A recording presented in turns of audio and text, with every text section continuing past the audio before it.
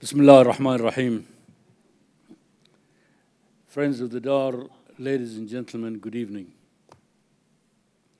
On behalf of Dar al-Athar Islamiyya, I wish you all a happy new year. Hoping that this new year will bring you happiness, health, and wealth. Not necessarily in that order, but it will be nice.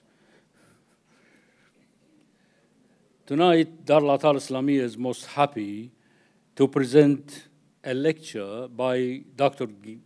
Kim Benzel, I hope it's right, of the Metropolitan Museum of Art in New York. Since her affiliation with the museum in 1990, starting as a graduate assistant in the Department of Near Eastern Art, then curator assistant, and currently curator in charge, she has had an active and intense involvement with the area of the master's and PhD studies, ancient Mesopotamia. In addition to excavation experience, particularly in Syria, she participated with curatorial teams in contributing and co-authoring to the catalogs of these exhibitions. She has delivered lectures and contributed essays, essays, and participated in long list of conferences, symposia, and workshops. Dr. Benzel is a dynamic scholar. I'm sure Sheikh Hassa will agree with me on that. Dynamic scholar who has put her extensive experience into producing innovative projects. She co-authored a resource guide to the museum for kindergarten through high school teachers. At present, she and her colleagues are involved in a full re-imaging and renovation of the Metropolitan's permanent galleries of ancient Near East art. The title of Dr. Benzel's discussion is Sites of Enchantment, Early Dynastic Jewelry from the Royal Cemetery at Ur, Mesopotamia. Her stated intention through this is to argue that this jewelry, entitled Technology of Enchantment and the Enchantment of Technology. The technology of the mobile phones will enchant us if you turn them off. So let's welcome Dr. Kim Benzel.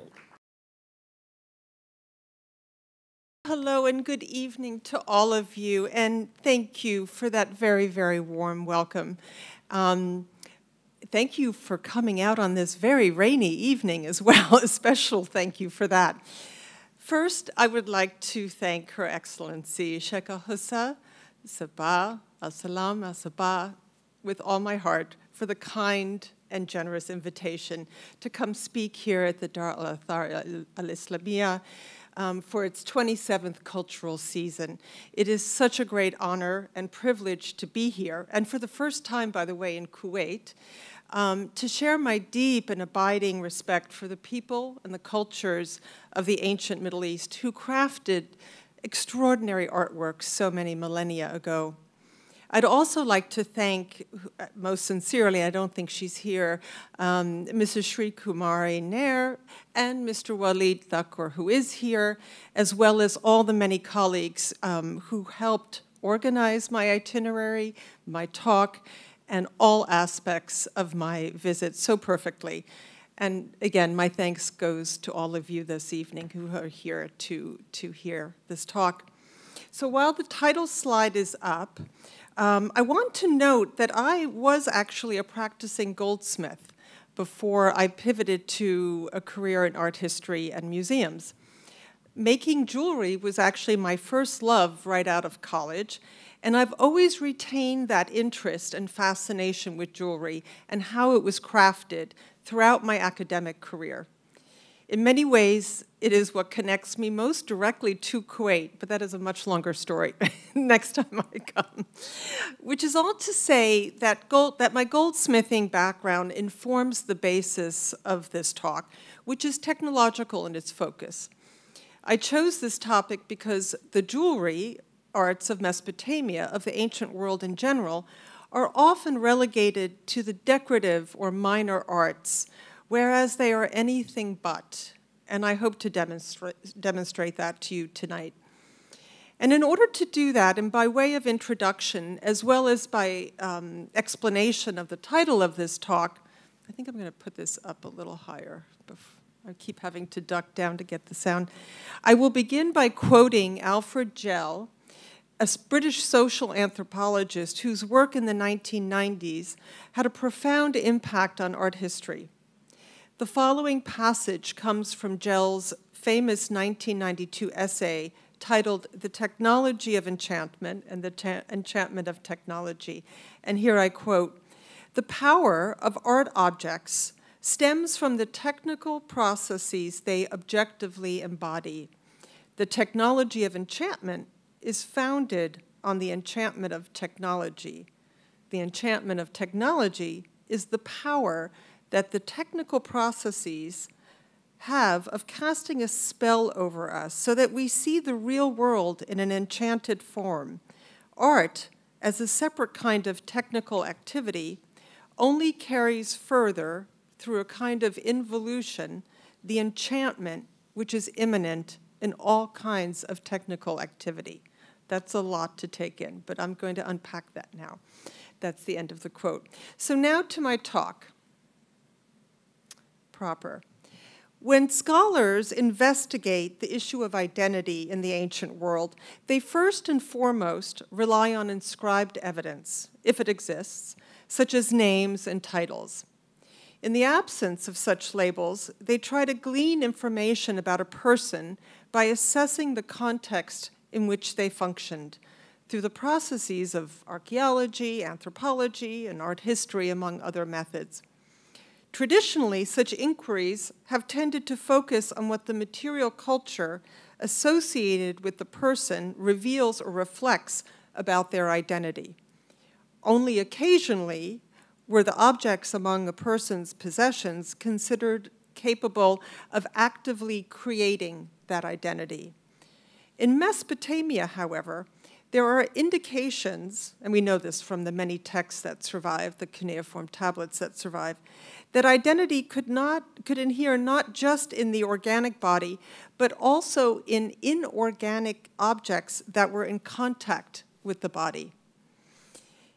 Zainab Bahrani has explained this phenomenon. She's a scholar, a professor at Columbia University in New York, has explained this phenomenon as follows, and I quote, "Inorganic objects such as garments, jewelry, and other decorations and belongings, even cylinder seals, were all associated with the body and could stand in for the person in a very real sense.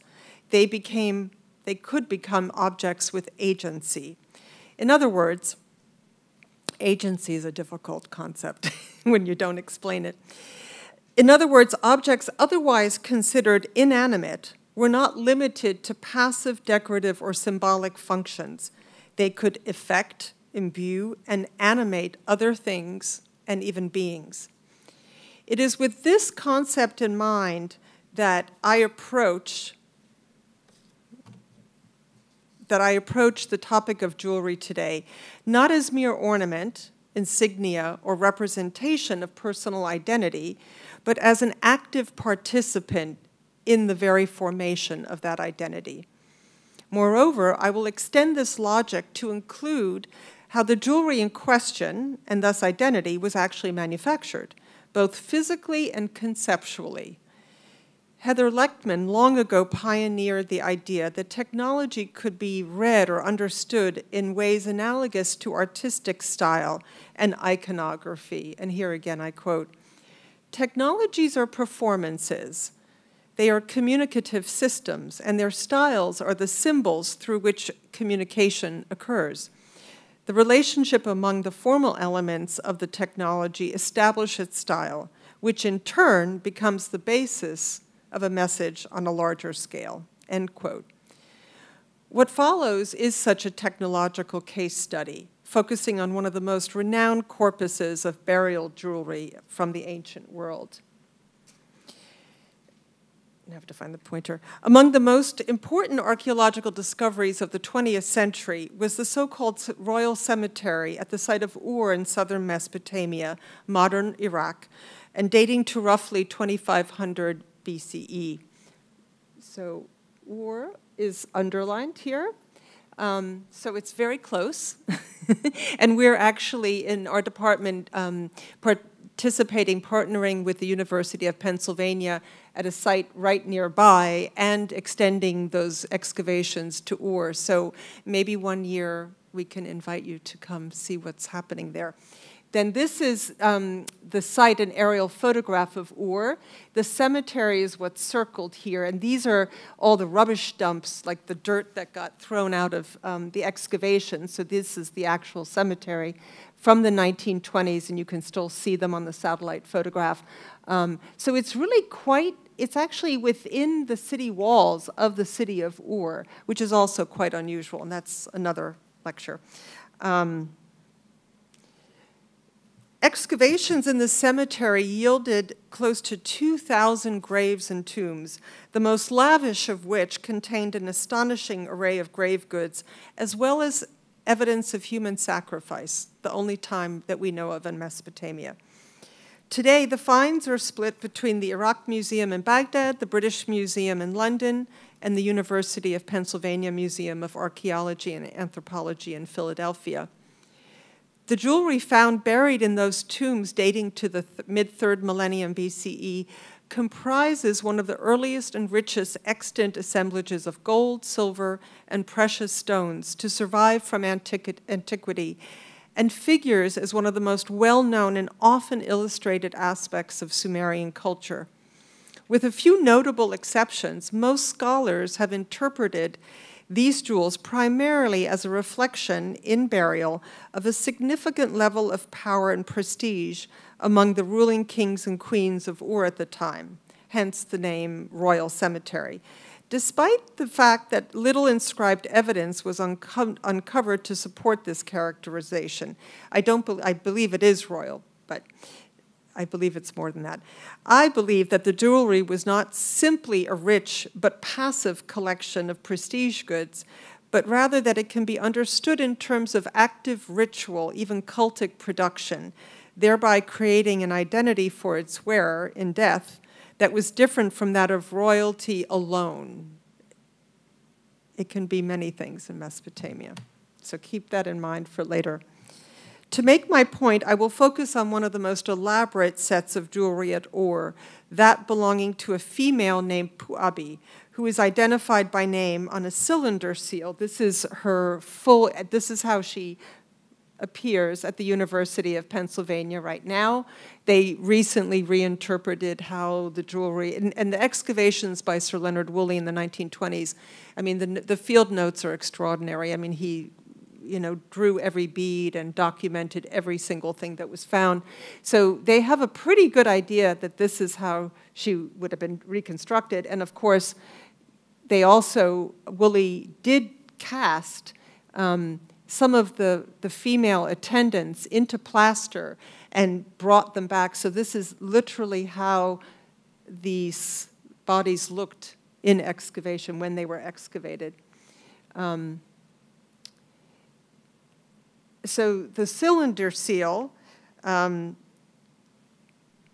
is here. So this is Puabi in burial. This is her cylinder seal. And this is the seal rollout. This is the ancient seal. And this is the inscription, which is how she's identified as Puabi. Enticingly, as regards her identity, the name is qualified with a title, but it is a rather ambiguous one, used for a variety of positions, including lady, princess, queen, priestess, and even goddess, or a purposeful conflation, sort of collapsing of all of them, which is what I have argued elsewhere that I believe some version of the latter is true, despite the fact that most scholars opt for the designation of queen only, a queen to a king. Royal, and there's no king involved in this burial, so that's confusing too. Royal and cultic identities are not mutually exclusive in Mesopotamia, in fact, quite the opposite. So the ornaments fashioned from gold, particularly those adorning Puabi's head, appear on the surface to be rather simple in technique, made primarily of undecorated hammered sheet gold. However, by examining these pieces closely, it becomes apparent that the methods used to hammer and assemble the pieces were deceptively complicated and time-consuming. Before I continue, this is the previous reconstruction of Puabi's headdress. So I'm using it because it's easier. That has changed very little from the image I just showed you, but it's easier to sort of see where the different parts are. These are the two leaf headdresses, then this one is sort of buried, tucked under there, and then the comb on there.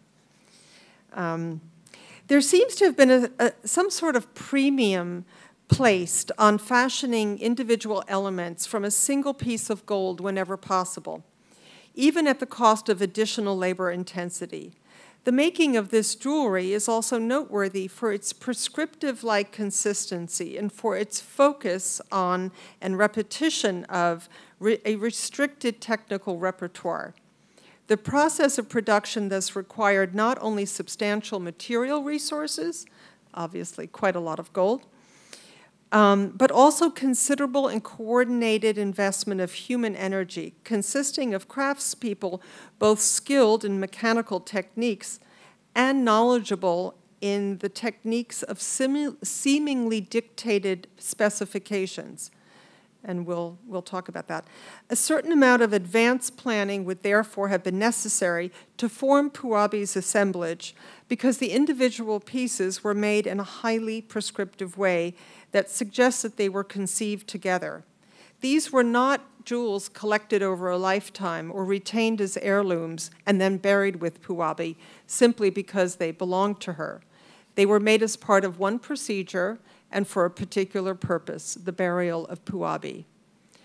Although a complete analysis of the materials and methods used to create all of Puabi's jewelry, as was done for my doctoral dissertation many years ago, is not feasible here for reasons of time, I will present a small selection of the jewels in question and describe how they were fashioned.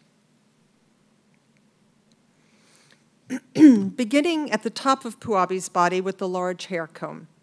It becomes apparent on closer, is this reverberating? Is it okay, the sound? Yeah, okay. It becomes apparent on closer inspection that a tremendous effort was made to create this large and heavy ornament out of as few pieces of gold as possible, and without evident use of any joining medium other than the purely mechanical. The body of the comb was made out of very large, very thick sheet gold that most likely began as a solid mass, probably in an elongated shape, like an ingot or something. In order to plan for and achieve from a single piece of gold the wire pin at the one end and the wide splay into 7 prongs on the other, the goldsmith must have possessed an intimate knowledge of the mechanics and movements of gold as it was hammered repeatedly. While the comb appears simply made in the sense that its body has no decoration or ornamentation, the process of hammering such a large piece of gold requires tremendous feel for the metal as well as time and patience. All metals harden and become brittle as they are worked, especially by hammering. They require constant heating and reheating to regain their malleability for further hammering or for other kinds of manipulation. This is called annealing in modern terminology, technical terminology. If they are not annealed properly and often enough, metals simply stop responding and become so brittle that they show cracks and fissures. They can even split or break into pieces, and this is an important point. you can see, in fact, hints of such stress fractures, marks, are observable at 5 of the 6 points where the body of the comb divides into the 7 prongs. Gold in its native state, that is gold between 70 and 90% pure, is thought of as extremely malleable and ductile. Indeed, in smaller amounts, this is true. It is certainly more malleable than gold that is further alloyed with silver, copper, or other materials, other baser metals. However, many of the gold ornaments found with Puabi, all of which likely fall within the purity range of native gold, were made from rather substantial single pieces of metal, which entailed enough hammering to shape into their respective forms that the metal would have become quite work-hardened in the course of manufacture and therefore required considerable annealing along the way. So this is, I was lucky enough when I did the work many years ago on this collection to be locked in the vault of the University of Pennsylvania storeroom for months on end. And I even had a microscope available to me. And so this is the microscope photography that was done. So even smaller ornaments, including extensions such as the suspension loops that I will discuss shortly, no longer qualify them as small enough in amount to be easily worked without constant annealing. So this is, for instance, if you go, well, I'm going to go forward because I come back to this. This is the leaf of the headdress. It's one continuous long tail that was hammered out like this and then rolled up. There's absolutely no reason to do this. If, you know, technically, I mean, one can do this many other ways. I'll come back to that. In the case of the comb, I imagine that the goldsmith would have begun hammering at one of the short ends of the elongated solid gold mass, first to secure enough length for the wire pin at the one end, and then to continue with the large flat surface that makes up the body. They would have needed to anneal the metal scores and scores and scores of times for this much gold to remain malleable enough to be hammered successfully into the sizable body of its completed form. The process of annealing each time is not a particularly speedy one, in addition to being highly repetitive. The metal must be heated evenly and carefully so as to achieve maximum compliance, but not to melt or blister it. The constant annealing required in order to proceed with hammering is deceivingly labor-intensive and takes great skill and sensitivity. Unlike intricate decorative techniques such as granulation or filigree, which immediately present themselves to the viewer as difficult or time-consuming, the hammering of metal does not advertise the labor and the expertise involved. The technique and the process are largely hidden and silent within the final product. The lack of technical ostentation in itself challenges the common assumption and interpretation that this jewelry was created primarily as a marker of royal prestige and wealth. What is also hidden within the final product made in this manner is the fact that if, at the end of the hammering process, the mass of gold had not been sufficient for the desired design, then the goldsmith would have had to begin from scratch or resort to soldering or brazing additional sections to the main body. This is an important technical point when evaluating the procedural decision not to use any means of solder or baser alloy and the consequent implied skill of the goldsmith. Thus, while one's first impression of the comb is that, although quite large and lovely, it is rather simply made from undecorated sheet gold, it becomes clear from even this abbreviated analysis that its manufacture was anything but simple.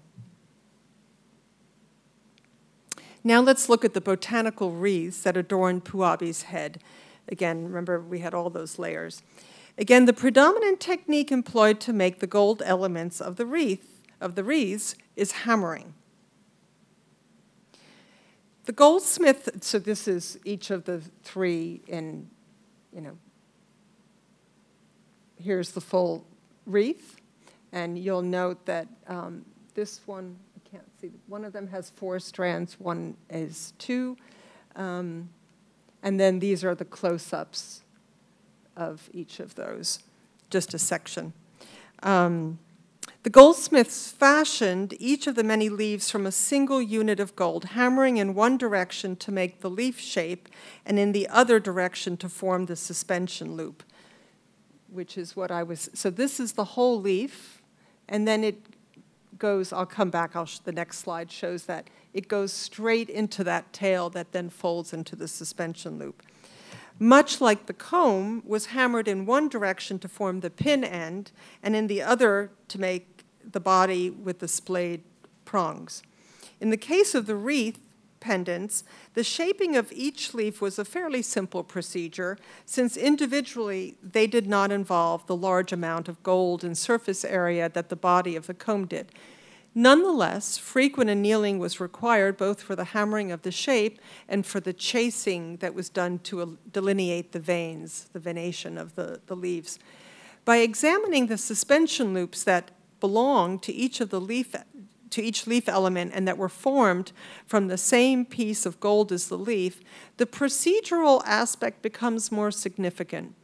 As with the allotting of the gold from the comb, the hammering of the gold leaves entailed planning not just for the leaf design, but also for the narrow strip of gold that continued beyond the fine stems and served as the suspension loop for each leaf once it had been folded into the desired shape, which I already pointed out. While the 3 separate wreaths have 3 separate design variations of this loop, they share a fundamental aspect of the technique, the use of a single, continuous, and seamless piece of metal whenever possible. In the case of the 2 poplar wreaths, and I show only one of them here, one can see that the strip of gold extending from the leaf stem was folded and rolled, almost ribbon-like, into tubes intended for strands of beads. So we already talked about that. This is closer in, and it's that stem that you're seeing under the microscope doing that, doing that, doing that, doing that. And it's each one, that's what it looks like. The amount of annealing and therefore time needed to hammer and fold each of the many loops was again considerable. Likewise, a significant amount of feel and skill were once more required to calculate and execute the movement of a single unit of gold into both the leaf shape and the suspension loop. An easier and more practical way would have been to produce multiple tubes that could be easily laid, that could be laid side by side, soldered together and subsequently attached to the leaf to form the loop. And in fact, you're sort of seeing the potential here of just making, today we would make a bunch of tubes, solder them together, and if something went wrong, you just replace the tube. And this is something completely within the skill set at Ur. So again, if something went wrong in the making of the ornament, one could replace one part rather than starting from scratch to create an entirely new leaf and loop out of a single piece of gold. The sum of making the parts separately would have required less work than the making of each leaf and loop as a coherent whole. And here you're going to have to trust me that it seems that this alternate approach would have been especially relevant since there were so many of these leaves made for Puabi and for others buried with her and throughout the cemetery. Remember that I mentioned at the beginning of this talk that there were close to 2,000 graves excavated at Ur, not all with these assemblages, but quite a few of them. One could quite efficiently have made each type of part in an almost production line manner and then assemble them into complete ornaments. Yet the goldsmith chose the more difficult and time-consuming method. Was this to avoid breaking the gold into various bits and thus needing to join parts, thereby compromising the seamlessness of the pieces, both physically and conceptually? Was the goldsmith circumventing the use of solder, which would have added impurities to the gold and compromised the physical and conceptual purity? Was there a particular method prescribed for ritual reasons? These are all questions that immediately come to mind once the technology has been closely examined.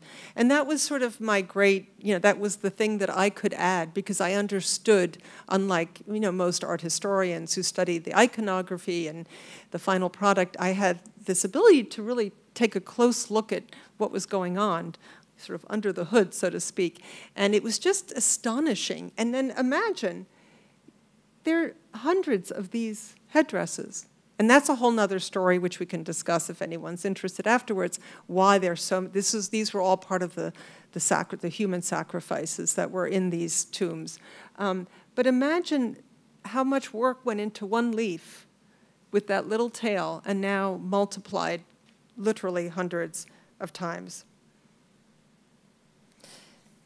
I will show one last example, that of Puabi's hair ribbon, perhaps the least outwardly impressive of all Puabi's jewelry, yet one that constitutes a hammering tour de force. The ribbon of gold is remarkably plain and devoid of any decoration or iconography whatsoever, and therefore would normally never be singled out as a noteworthy object in any art historical discussion. Yet it represents the epitome of technical expertise due to the enormous amounts of skill, feel, and time, and constant annealing required for its making. Hammering sheet gold into a long straight strip before it got bent, such as this is exceedingly difficult to do with accuracy and without having it break at some point along the way, through the work hardening and splitting potential of the metal.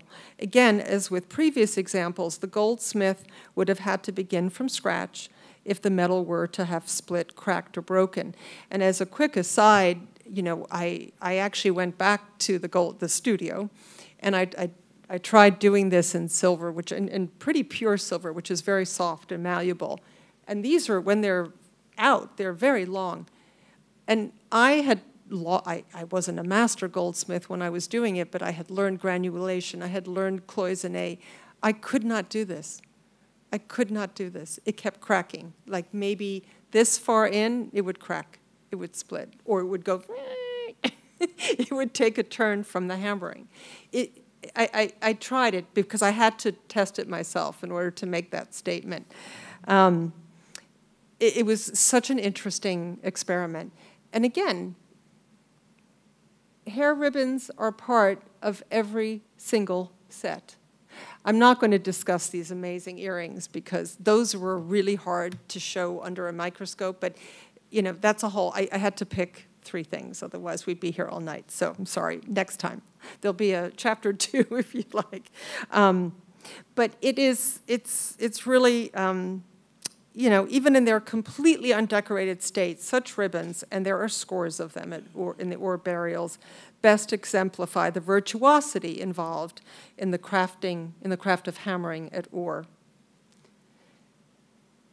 From this brief examination of Puabi's jewelry, several technical aspects must be reiterated and stressed because they have as much conceptual as technological significance.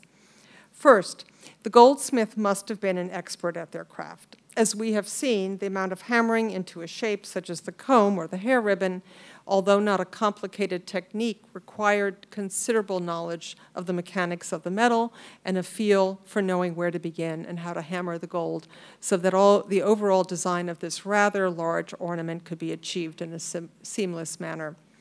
Hammering also entailed a substantial amount of time because of the need to constantly and carefully anneal the metal. The primary components of hammering are thus feel and time, technical elements that are not evident in the final result, but requiring as much, if not more, expertise as the fanciful decorative techniques do. In other words, the expertise involved in hammering is largely hidden, but far from insignificant. Furthermore, it is crucial to know that hammering a flat sheet is the primary metalworking technique among the ornaments produced for Puabi and others. Of particular interest to me is the design decision to favor flat sheet over ornamental details, which produce surfaces that actively enhance the sheen of the gold being used and exploited the resulting reflection of light or shine. On a more theoretical level, this approach created in technique the semantic equivalent to the Sumerian word for shine that formed part of the Sumerian word for gold. And I'm happy to answer afterwards how that operates. But so that formed the Sumerian term for gold because shine was deemed inherent to the metal, and that is in fact true. Gold is inherently shiny and does not tarnish in a native state like that. On a more theoretical level, oh, sorry, I just did that. Furthermore, the Sumerian sign indicating shine could also signify holy or sacred. So the two concepts were often equated. Thus, I would argue that in the case of Puabi's jewelry, the technology itself exhibits agency and that shine and conceivably some aspect of the sacred were being deliberately produced or performed in its very making. If indeed purposeful, and I believe strongly that the technique of hammering so much flat sheet metal was very consciously chosen or prescribed even, this reinforcing of the metal, the material and semantic properties in the associated technical processes represents a subtle yet sophisticated use of repetition or doubling, a conceptual operation that is well known in the visual and literary imagery of Mesopotamia and seen here in technological form. Repetition on a more mechanical level is essentially a byproduct of hammering and constitutes a second aspect of manufacture at Ur that is also obscure but fundamental, once again both in its technical importance and conceptual significance. The very act of annealing, the foremost component of continuous hammering, is repetition writ large and accounts in part for the tremendous amount of time expended to make Puabi's jewels. Yet it is not overtly appreciable in the final products. It is interesting to note that on a conceptual level, the act of repetition is also a key factor in ritual practice and procedure, so that the technological process of repetitive hammering conceivably supported a ritual purpose to this jewelry. Seamlessness was mentioned earlier and comprises a third and crucial aspect of the jewelry technology for at Ur for several reasons. Again, both physical and conceptual. For one, it entailed the use of a single piece of gold whenever possible, rather than multiple ones joined together.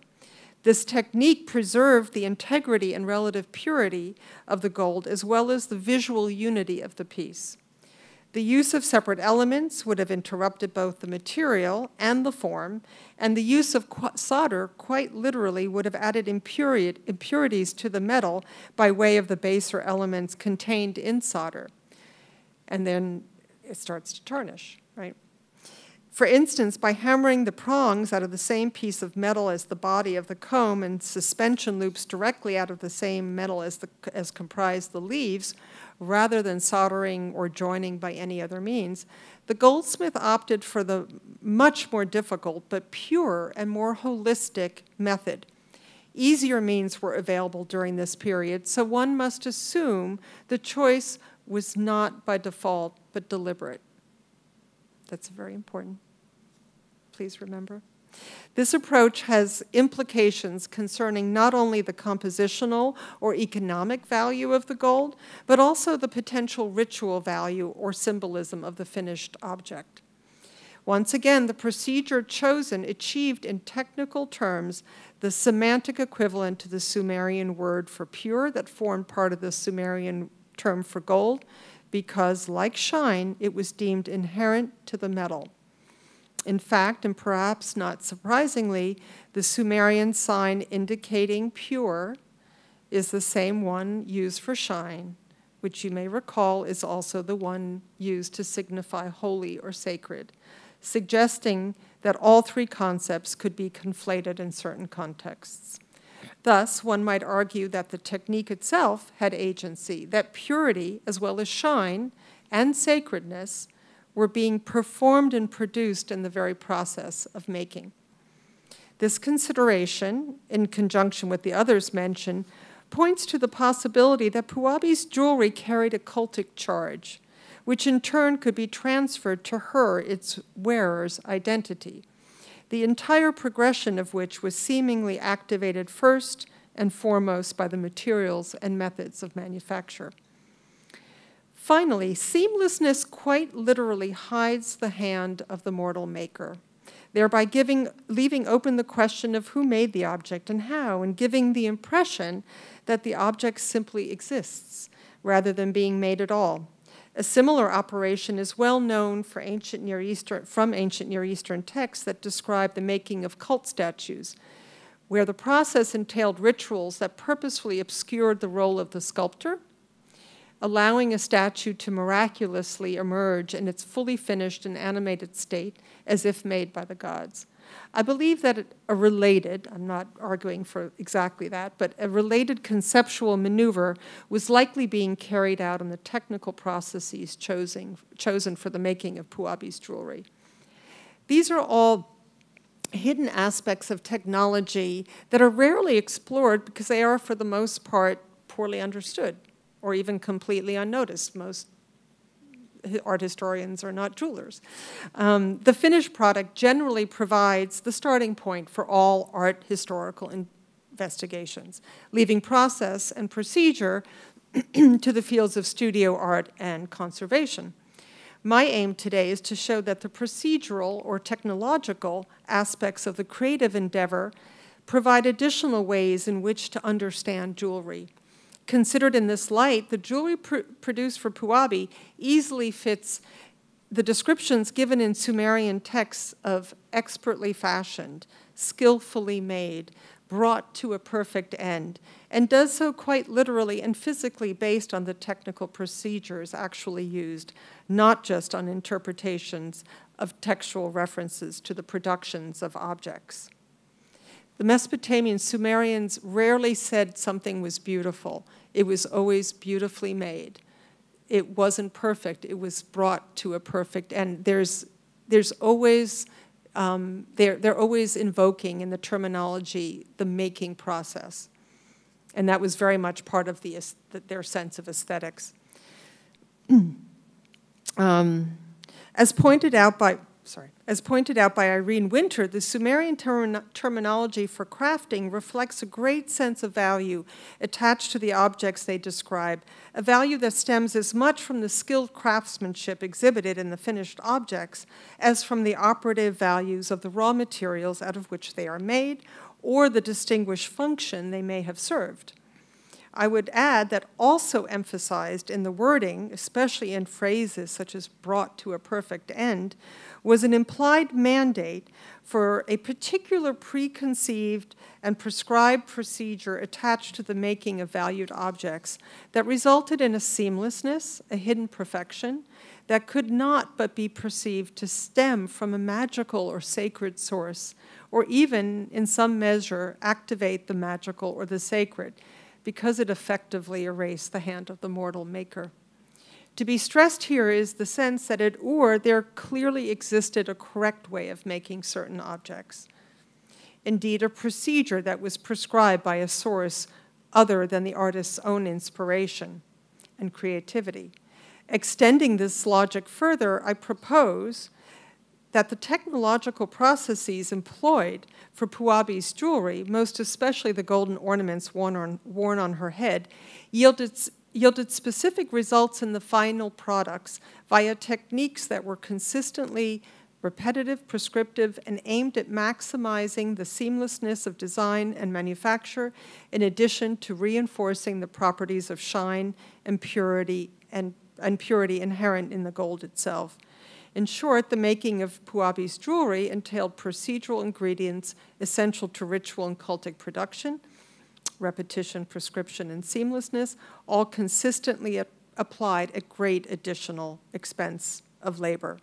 In the process, some aspect of shine, purity, and possibly the sacred was being constructed in both the dead body and live image of Puabi, and thereby in her person and identity. The materials and making of her jewelry were active agents in that process. This is exactly what Alfred Gell meant by, quote, the technology of enchantment being founded on the enchantment of technology. So I could say much more about the manufacture of the ornaments I have selected to show you today, and about the many hundreds of others from Ur that I have not mentioned or shown you. However, what I'm most interested in, as stated all along, is the overall procedural and associated conceptual approaches to the making of puabis and other assemblages at Ur. To finish, I'd like to return to the observation made by Zeynep Bahrani and cited at the start of this talk, that in the Mesopotamian mindset, identity and presence could reside not only in the organic body or biological body of a person, but also in the inorganic objects that were in contact with that body. In other words, and here I again quote Bahrani, identity was a form of presence that could take on numerous manifestations, end quote. Considered in this light, jewelry as a category would count among the most logical of such manifestations, since it is intimately connected to the body of the wearer. Jewelry can thus become an object with agency, analogous to the case of the king's garment in the Mesopotamian substitution ritual. You touch it, it's almost like touching the biological person. Or the gold overlay on the statues of deities, literally conceptualized as skin. Or the actual jewelry that is so closely tied to the identities and powers of the goddess Inanna Ishtar. All of these are examples of inorganic extensions of biological bodies, whether mortal or divine, and therefore as efficacious as the original itself. What I've tried to add today is the technological aspect, how such agency and identity were materially manufactured and conceptually manipulated through the technology of jewelry in the burials at Ur, both as effective extensions of the persons themselves and as part of the cultic and royal activation of their identities in death, as veritable sites of enchantment. Thank you so much for listening.